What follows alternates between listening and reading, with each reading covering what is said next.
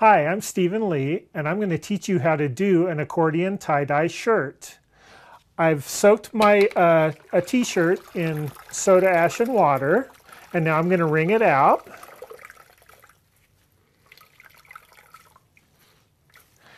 And then I'm going to lay it on my work surface,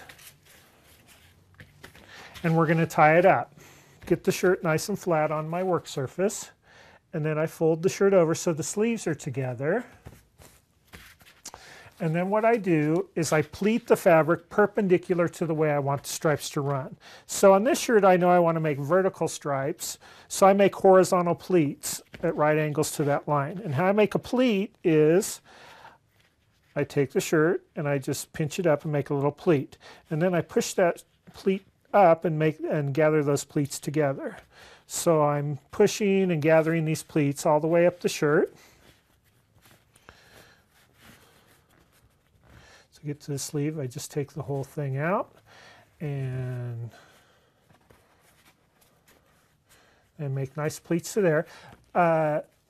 Then I take big thin rubber bands and I put them around the fabric just to hold all those pleats together and also give me guidelines where I want to squirt the dye.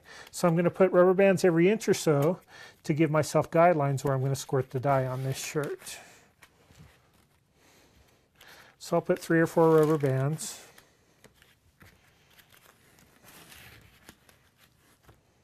After I have the shirt tied up, I'm going to dye it by squirting the dye on the fabric. So I'll squirt some colors on here. And I want to saturate the fabric with dye, but not squirt so much dye that it's soaking totally through to the other side, because I'm going to flip the shirt over and put different colors in the same place on the other side.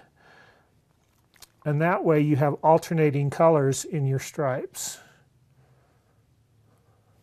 So we'll just dye this up with turquoise.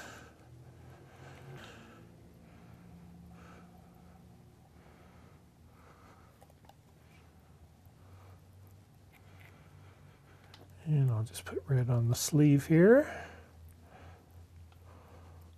So I saturate the fabric with dye. Now I'm going to flip the shirt over, and I'm going to put different colors in the same place on the other side. So there I put red. And now I'll put turquoise.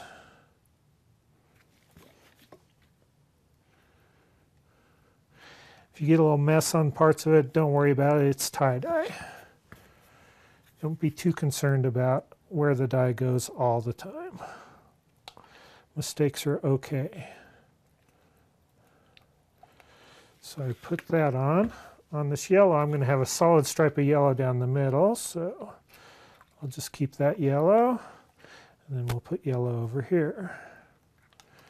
And then I'll keep a solid bit of red on the outside. Okay, now I'm done dyeing the fabric. I'm going to leave the shirt tied up and leave it alone until I'm ready for the last step in the dyeing process, which is to wash out the loose dye that didn't fix to the fabric. This is an example of a stripe pattern using an accordion fold that I just showed you. And here we squirted yellow on one side, blue on the other side, and that's why the colors alternate on the pattern.